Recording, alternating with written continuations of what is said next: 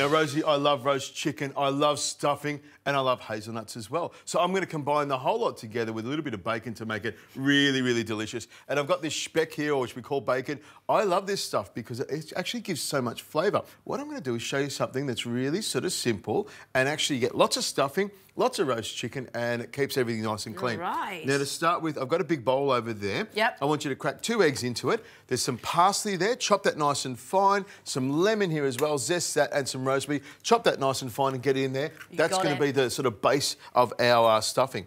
Now, I've got an onion here that I'm going to cut really nice and fine. And what I'm going to do is sweat this off nice and gently with some of the bacon fat, which helps to make it nice and flavoursome and delicious and smoky and bacony and all those lovely things.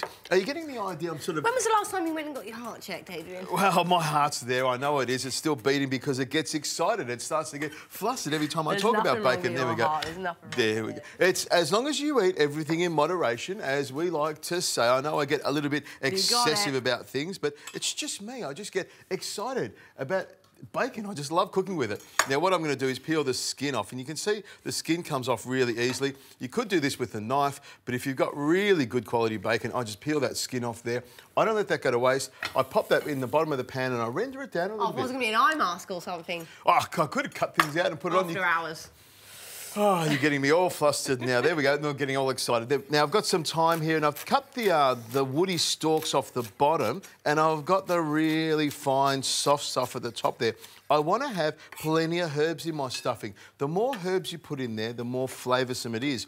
And what I tend to do is, as you can see here, I've got the stronger herbs like the thyme. I'll put them in at the beginning and cook them off because they'll hold up really well. Yeah. And the parsley, I'll put in right at the end because that's got a lovely flavour. That's it. There's some herbs sometimes that can stand the cooking a bit, and there's others that we just want as fresh as we possibly can. Exactly. So I've got the bacon cut up nice and fine here like this. And now I know my pan is nice and hot. What I'm going to do is add a little bit of extra virgin olive oil to the pan, and you'll hear that start to sizzle just a little bit because we want a lot of flavour in there and we want some olive oil in there. It's all going to add flavour, isn't it? Listen to that sizzle. There's nothing better.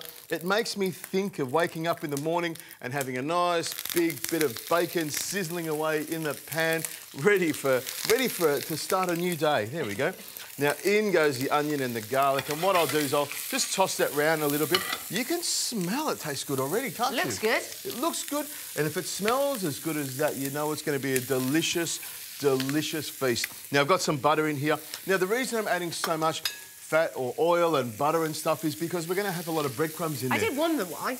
And that's the breadcrumbs will soak a lot of that up, but it'll also make it quite luscious and flavoursome. Stuffing is a luxury thing, isn't it? We should all have stuffing every day, but it's one of those things, if you're going to make it, you know, you might as well make it really properly. Well, if you can have it at Christmas time or, you know, once every now and again. So what I'm going to do is pop a little bit of butter in the side there, just snuggle it in on the side there, and that's going to melt down and help to dissolve with all the bacon fat and all that lovely onion and garlic, and it'll come together and make it nice and delicious. Now, you're chopping those herbs up nicely. What I'm going to add to here as well is some currants, some dried currants, and you could use any fruits. Could you put goji berries, something like that Goji berries would be great in there. I find they've got a little bit of crunch to them, so you could soak them in a little bit of apple juice, would be a nice way of doing it.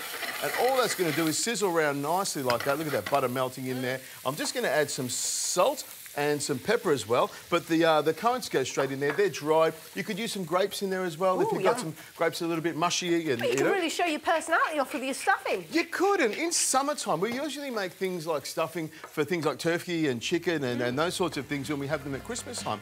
Why not use mangoes? They're always in season in Australia. Seasonal stuffing. There we go. Now, all I need to do is let that simmer away for a couple of minutes until it melts down, and we'll be able to add the hazelnuts and put it all together.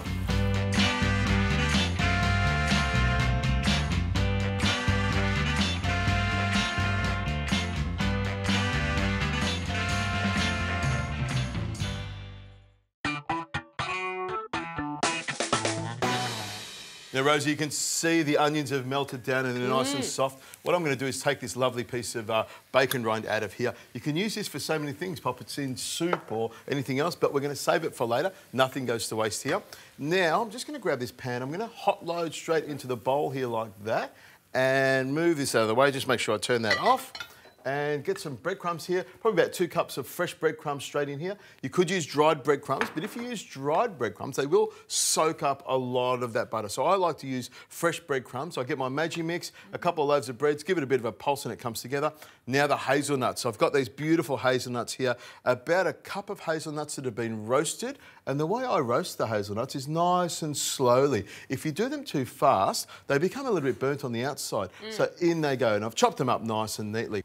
Now I've got the chicken, I've got a whole chicken, but what I've done is jointed it. I've taken a little tip off the end here and cut the backbone out and separate it. And what I'm going to do is put some salt and pepper onto there so it actually seasons beautifully as we cook it. Now what I'll do is add some pepper on there because you've got to make sure there's plenty of pepper on it. So what I'll get you to do is pass me the glad bake over there, and I'll show you what I do. Now, stuffing is usually inside the bird, but I reckon if you do it this way, you can have plenty of stuffing, plenty of lovely bird, and you've got it all together. It's a different way of putting it together. So what I'll do is I'll put some baking paper on the bottom here, and I'll grab that stuffing there with a spatula.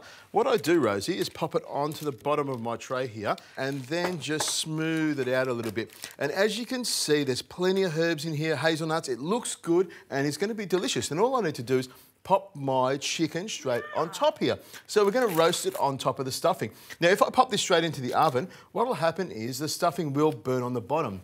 So if you pass me some stock over there, I'm going to pour some stock over the top of it, so it will stay quite smart, moist. Isn't it? Oh, it's a bit clever. The old type. This is a hack. The salty old dog's got a few tricks up his sleeve, hasn't he? Doesn't he just? Now, a bit of stock around there, and I'm going to put about a cup and a half of stock in there, and it will keep it nice and moist as it comes together. It will evaporate a little bit, and it'll also help to keep the chicken nice and moist. Now, a little bit of extra virgin olive oil over the top there because we want that skin to go nice and crispy and hold together. Now, all we need to do is pop this into the oven at about 180 degrees Celsius. It'll be nice and golden on top, roasted all the way through. I can't wait to get into this.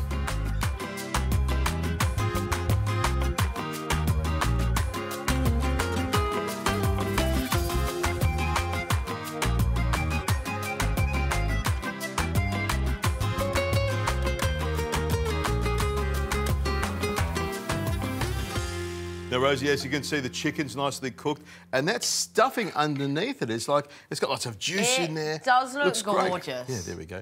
Some peas on there. Christmas Day in a pan. It is like Christmas Day in a pancake. I've got some peas down there already. Now, this is the bit where you decide whether they're for you, whether you're a breast or a leg person. That's the end. Well, I'm going to go for the breast because I've left the wing on, which is my favourite part. And I want you to see, that's the stuffing there. It's sort of firmed up, but you can see it's moist and juicy. It's almost part of the sauce, isn't it? It's a brilliant idea. I've never seen it done that way. It looks gorgeous. Well, this is the first here on this show. There we go. Wow. The in goes there. That. Now, I'm going to grab a knife and fork off you and spin that around. You can have your peas on that side. I'm going to go straight for the stuffing because that's what's got the hazelnuts in there, and I want to taste that. I'm going to tell you how good this tastes. You're all so thoughtful, Adrian. There we go. My peas are delicious. They're good for you, lots of green fibre in there. It looks good. Lovely having the fruit element in that stuffing, isn't it? I can tell you the flavour is delicious. I've got the crunch of the nut, the softness of the stuffing in there, the sweetness of the fruit. The chicken, I'm just going to push aside. I'm just going to keep eating the stuffing. It's so delicious. But this chicken, you can see, it's got lovely colour on it, and it's portioned up already. So there's no mess. This is a great way. They're a good marriage. Exactly. It's a great way of bringing chicken with stuffing to the table without having any mess at all, without having to carve a thing. Just spoon it straight out. I'm really quite impressed. This is delicious.